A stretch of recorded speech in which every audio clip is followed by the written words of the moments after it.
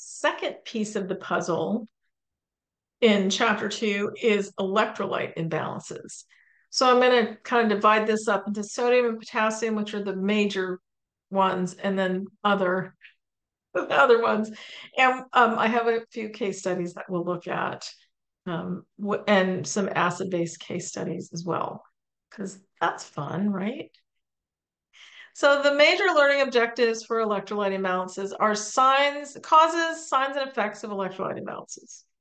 So the causes and signs and effects of really the main ones we're looking at are sodium and potassium. And then what are the implications of electrolyte imbalances for physical therapy? That's pretty important to know. So sodium is the primary extracellular cation. Cations are the positively charged ones. And potassium is the primary intracellular cation. So there's a lot of sodium in the blood and in the extracellular fluids, and not as much potassium. And there's a lot of potassium inside the cell and not as much sodium.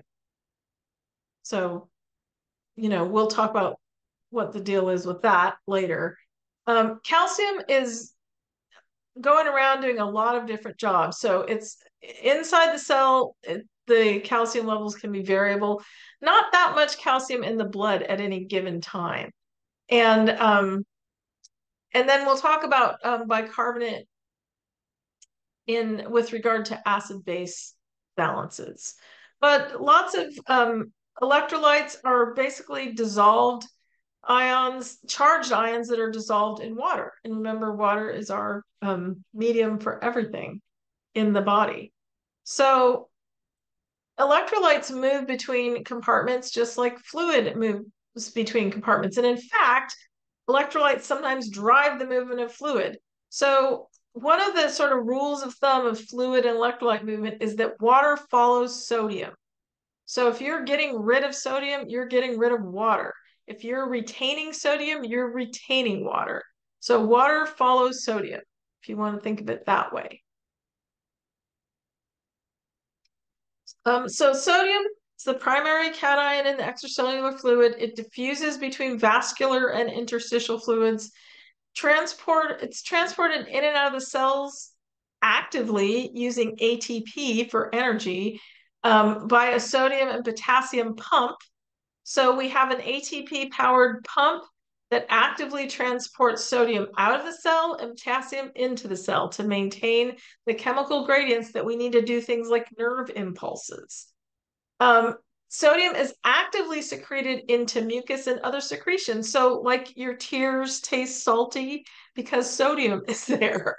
Probably most of our body fluids taste salty, but I don't know. There's some body fluids you just don't want to taste, right? But in the olden days, that used to be, doctors used to taste stuff. Ick, right? We don't do that now, thank goodness. But sometimes, you taste your own sweat or tears. Hopefully not during an exam. Okay, sorry. So sodium exists in the form, when it's an ion, it's dissolved in water. But when it's solid, it exists in the form of sodium chloride and sodium bicarbonate. And so you saw on that list that chloride and bicarbonate were some of the anions, the negative ions, and a lot of times they're hanging out with sodium. Not always. Sodium is ingested in food and beverages. And sodium chloride in food makes food taste better. That's one of the things salt does, or it enhances other flavors. So one of the reasons we put salt on our food is because it makes it taste better. As long as you don't do too much, it's okay. Hyponatremia. So the chemical symbol for sodium is Na. And so hyponatremia is low sodium in the blood. So hypo is low, nat is sodium, and emia is the blood. So low blood sodium level. Hyponatremia can be caused from excessive sweating because we're sweating out sodium with our sweat, vomiting or diarrhea. because we're losing fluids, and fluids and electrolytes go together. Use of certain diuretic drugs combined with a low salt diet. So a lot of times people are on diuretic drugs for cardiac issues, and they also want you to be on a low salt diet for cardiac issues. So often your doctor, if you're on those medications, your doctor's going to monitor on a fairly regular basis your sodium level, usually not more than once or twice a year, but your sodium level and your potassium level, because if you're losing those diuretic drugs, you're losing more fluid, you're also losing sodium. So there are some diuretic drugs that spare sodium and lose potassium. There's some that spare potassium and lose sodium.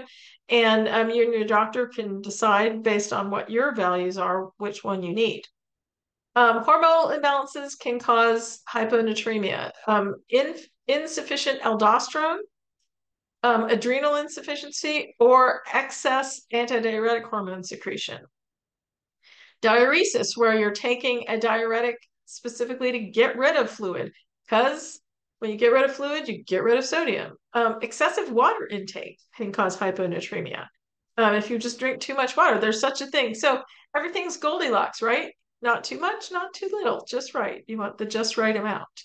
So I don't know what constitutes excessive water intake, but it probably takes a good deal of effort to get there. So if you have hyponatremia for one of those reasons, low sodium levels cause fluid imbalance in the compartments. And that's never good, right? So now we're messing up with homeostasis. And as a consequence of that fluid imbalance, you can get fatigue, muscle cramps, abdominal discomfort or cramps, and nausea and vomiting, which then causes more problems because you're losing more fluids and electrolytes. Decreased osmotic pressure in the extracellular fluid compartment can cause a fluid shift into the cells because you don't have that pulling pressure to pull it out of the cells. And the fluid shift into the cells causes hypovolemia and decreased blood pressure. Because if it's not in the, if it more goes into the cells, you're getting it out of the intravascular compartment. It can also cause cerebral edema, which is very serious and cause confusion, headache, weakness, and possibly seizures. Never good. So hyponatremia and fluid shift into cells. This is the basically the little diagram. So the water shifts out of the blood. Low osmotic pressure in the extracellular fluids causes low sodium concentration in the blood. And more water shifts into the cells because it goes from low to high osmotic pressure. And the cells swell and it decreases their function, and it could even rupture the cells. So that's never good. In 10th grade biology, did you do that osmotic pressure experiment where you had the semipermeable membrane and different solutions? I don't know. I don't know what's going on in 10th grade biology these days. I remember my 10th grade biology teacher, Mrs. Hilton. She was wonderful. I wonder if she's still around. Oh, anyway, sorry. Hypernatremia. So hyper, too much, nat, sodium, emia in the blood. So it's an imbalance of sodium and water. So if you have insufficient antidiuretic hormone, that is also known as diabetes insipidus. It results in a large volume of dilute urine. So you lose a lot of water and you keep your sodium. So you have too much sodium. It depresses your thirst mechanism, or a depression of your thirst mechanism can cause hypernatremia because you're not getting enough water to dilute it. Watery diarrhea because you're losing water. So you can kind of see that hypernatremia and dehydration might kind of go hand in hand. Prolonged periods of rapid respiration and ingestion of large amounts of sodium without enough water. The reason that prolonged periods of rapid respiration cause hypernatremia is because the sodium that is together with bicarbonate ion, bicarbonate ion is exhaled as carbon dioxide in the lungs. So if you're breathing, if you have a prolonged period of rapid respiration, you're getting rid of a lot of carbon dioxide. So you have excess sodium in your blood. Weird, right? So the little diagrams are from a nursing website that has little ways to remember all these. You don't have to remember those. I just think they're cute. So hypernatremia can cause weakness, agitation, rough, dry mucous membranes. Remember, hypernatremia and dehydration go together, rough, dry mucous membranes. But edema, so like that's the opposite. Doesn't make sense, but increased thirst if you still have a thirst mechanism. If your thirst mechanism is not functional, that could cause hypernatremia, and increased blood pressure. And the sign that's another one of those little goofy mnemonics for remembering. So potassium is the major intracellular cation. Um, low in the blood serum, and there's a narrow range that it has to be in, and high within the cells. Potassium is also ingested in foods and excreted primarily in the urine, just like sodium. Insulin promotes movement of potassium into cells. Insulin also promotes movement of glucose into cells. So I always think of insulin as helping things get into the cells. So potassium is one of those things that helps get into the cells. And then we also have that sodium potassium pump that pumps out two sodiums and in one potassium for every molecule of ATP that it uses. The level of potassium can be influenced by the acid-base balance. Um, excess potassium ions in the interstitial fluid can lead to hyperkalemia. Hyperkalemia is not good. So the chemical symbol for potassium is K. So hyperkalemia. Hyper, too much, potassium, emia, blood. So that's our hyperkalemia. Abnormal potassium levels can cause changes in cardiac conduction and are life-threatening.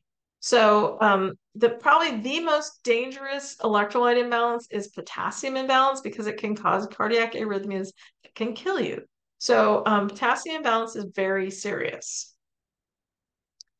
So here's our little chart comparing hypo and hyperkalemia.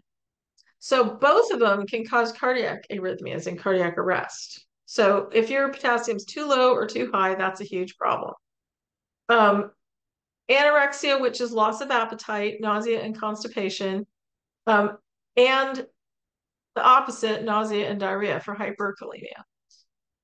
They both cause muscle weakness, paralysis, or twitching, depending on whether it's hypo or hyper, because it affects nerve conduction. So that could cause problems with if you're trying to do physical activity in rehab with this person.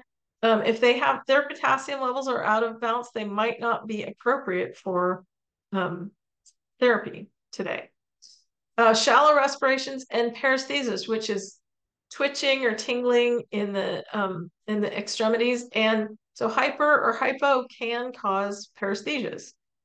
Postural hypotension, polyuria, which is a lot of urination, and nocturia, which is urinating at night.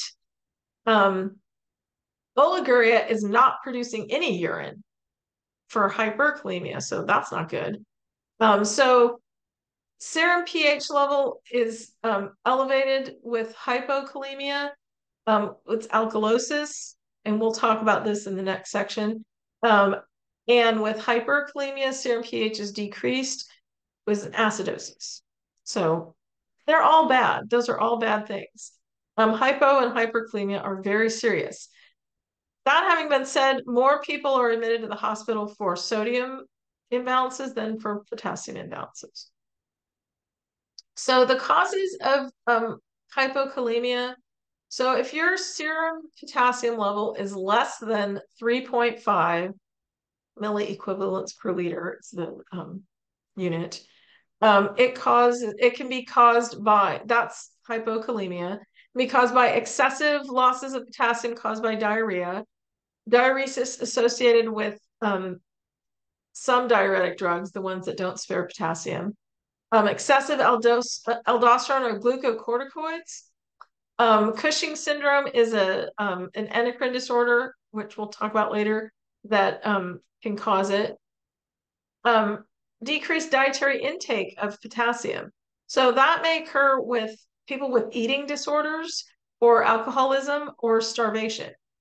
So a lot of times people who have anorexia nervosa, which is an eating disorder where they don't eat, often die of cardiac arrhythmias because of hypokalemia. Treatment of diabetic ketoacidosis with insulin can cause hypokalemia because insulin helps potassium go into the cells and out of the blood, so you get a lower blood level of potassium. So the effects, cardiac dysrhythmias, that's a problem. Interference with neuromuscular function, that's a problem which may make them inappropriate. Both cardiac dysrhythmias and interference with neuromuscular function can make them inappropriate for therapy.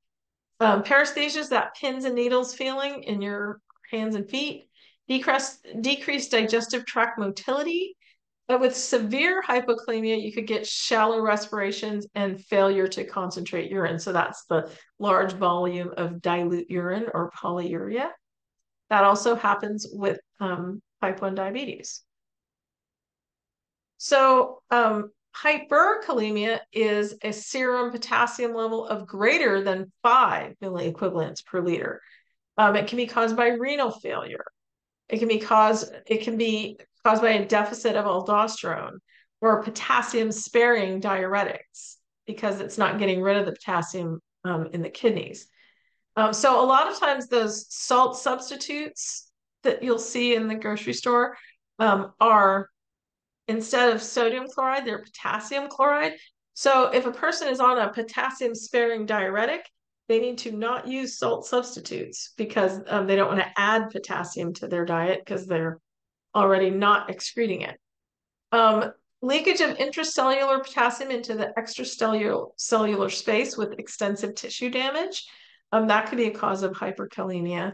And displacement of potassium from cells by prolonged or severe acidosis.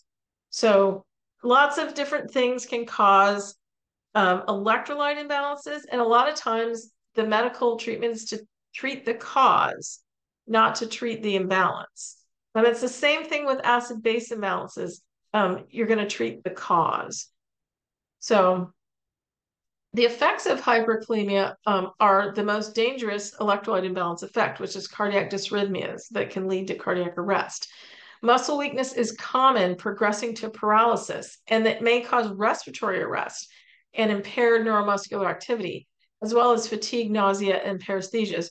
So usually someone with hyper or hypokalemia is not appropriate for therapy. So that is your big takeaway for hypo and hyperkalemia. Okay, in the next section, we'll talk about calcium and the other electrolytes, and then we'll look at a couple case studies.